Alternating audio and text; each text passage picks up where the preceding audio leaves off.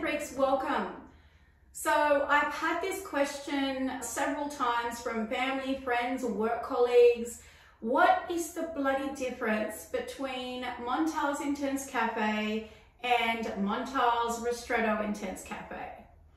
I am going to try and break it down as much as I can for you guys in my opinion and why I think they're actually similar but very different.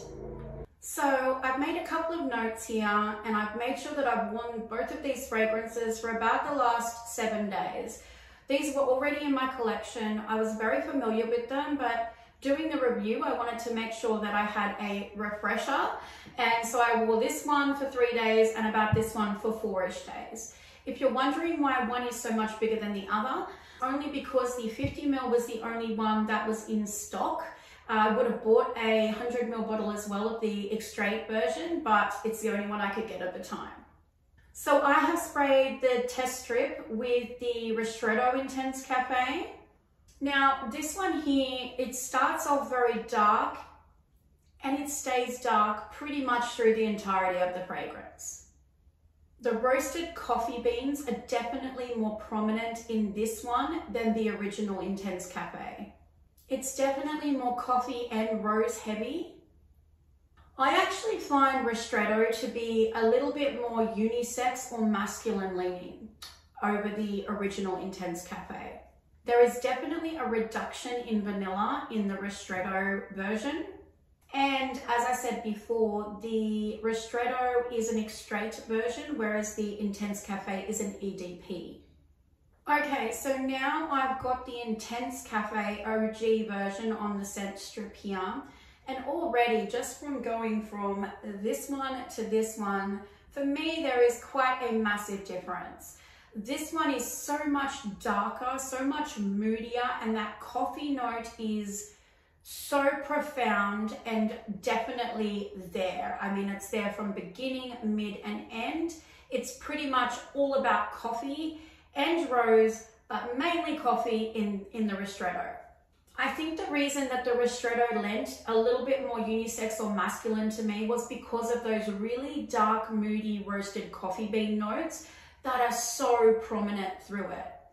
Okay, so this one is the Intense Café, and already after I've sprayed it, it's already kind of drying down to this really yummy, sweet, jammy rose. Whereas with the Ristretto, I know I can smell rose in it, but it's really not a main player in the fragrance. Whereas in the Intense Café, it is certainly one of the key players, if not probably the key player.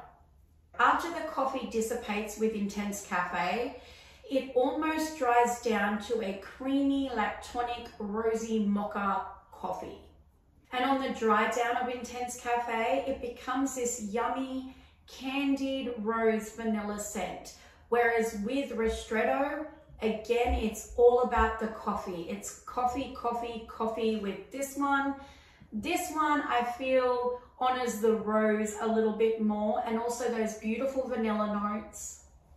Okay, so smelling them side by side, it's basically, that is all about coffee.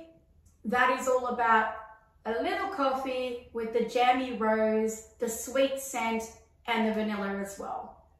So as I mentioned earlier, I find the Ristretto Intense Café to be a little bit more masculine or, yeah, masculine leaning. It's certainly, I own it and I wear it, so it's not impossible for a lady to wear this. If she likes it, wear it.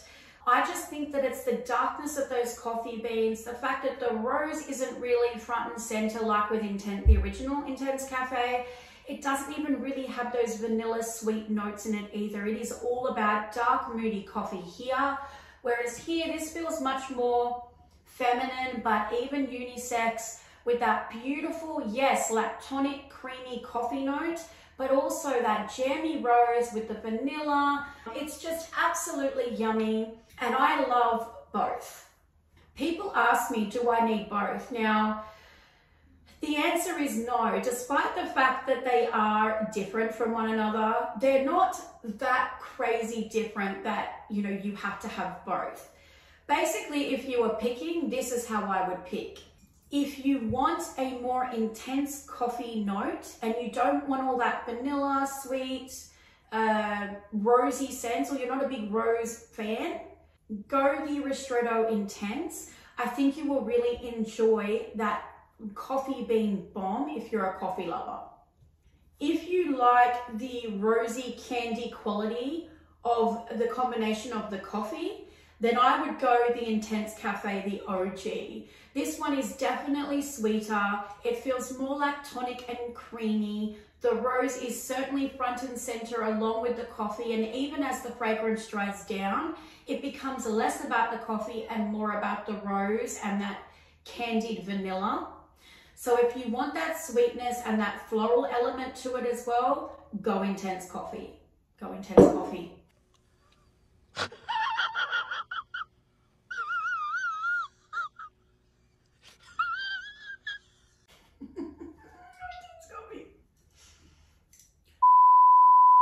Go Intense Cafe.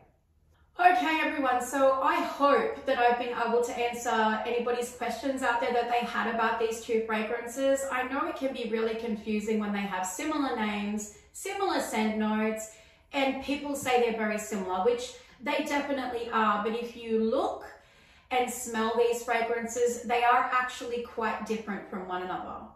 So I hope I've been able to assist any of you guys out there puzzled by these fragrances. If you have any further questions, please don't hesitate to post it in the comments below. I will definitely get back to you.